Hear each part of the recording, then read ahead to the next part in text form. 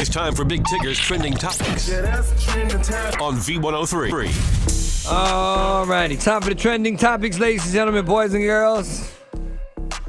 This is pretty messy. I don't even know where to begin. Okay, let me start over here. One of the 4 men arrested for the murder of XXX Tentacion is requesting bonds. According to court documents, Trayvon Newsom was prosecuted, say brandished a pistol during the June 2018 murder of XXX, wants a judge to set bond for his case. Prosecutors say Newsom approached S with a gun during the robbery and that preceded the shooting, but that it was Michael Boatwright who actually shot him. Newsom was arrested for the murder of XXX in August last year. Story developing. Tory Lanez got himself in the middle of the 6ix9ine situation by mistake. Well, I'm not. Did a complex interview that went live earlier this week, saying he missed his former collaborator Tekashi 6ix9ine. Considering the article dropped the same day that Tekashi took the stand, many took the comment as a cosign of the rapper's decision to cooperate, which was not going well in the hood. Tory had to clarify himself and said, "Let's get one thing clear. I do not condone any form of telling, snitching, or anything of that sort.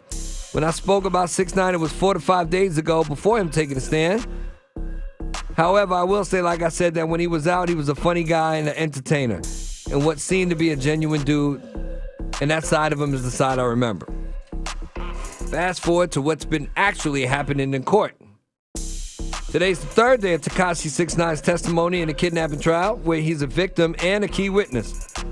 Yesterday, it was a video taken from driver Jorge Rivera's car.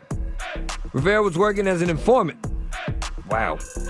Though you can't see much of a dimly lit video, 8.5-minute clip features audio. At the moment it all went down, you can hear Tekashi's voice on tape. Seems quiet and serious and pleads for his life with his kidnappers.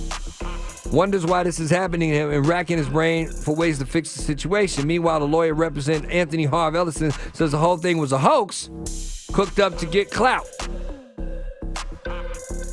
Fast forward to all the other things that's going on in the courtroom. I don't know where to begin.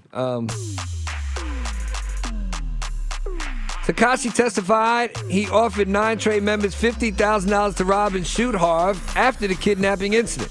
He also just testified that rapper Jim Jones is a member of Nine Trey. Oh boy, the plot thickens. Prosecutors play a phone conversation between Jim Jones, Shotty, and Mel Murder, in which they're all talking about getting revenge on Tekashi for snitching. They make multiple references to Tekashi getting violated. After the recording was played, Tekashi identified Jones as a member of the gang. A couple months ago, Jim was on the Cruise show, and you got to check out the reaction when someone brought up 6ix9ine's music. Wow. Let's see. What else happened today? He spent nearly 2 hours on the stand today, wearing blue prison scrubs, white under t-shirt. Testified he became a member in November 2017, participated in violent crimes, including shooting, assaults, and drug trafficking. At one point, he even ID'd 2 men who were on trial. He nervously pointed at defendants Nuke and Harv, ID'd them as Nine Trey gang members. Also testified about his hit song Gummo and how the music video shoot introduced him to most of the gang members. It kept going on and going. He was asked whether there were beef with other artists. He said there was a lot. He explained his main rivals is Trippie Redd, Casanova, Chief Keef, and some Rap-A-Lot associates. He identified Trippie Redd as a member of another set of Bloods, echoing the testimony Tuesday that he was in the 5'9 Brims. Casanova was also in another Blood group, whereas Chief Keef was part of the Black Disciples.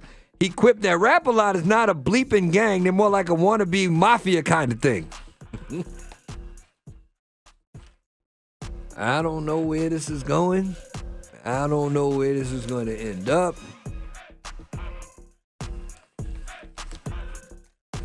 But I'll keep you informed. That's it for the Trending Topics. More Big Tigger Show happens now. Join the People Station.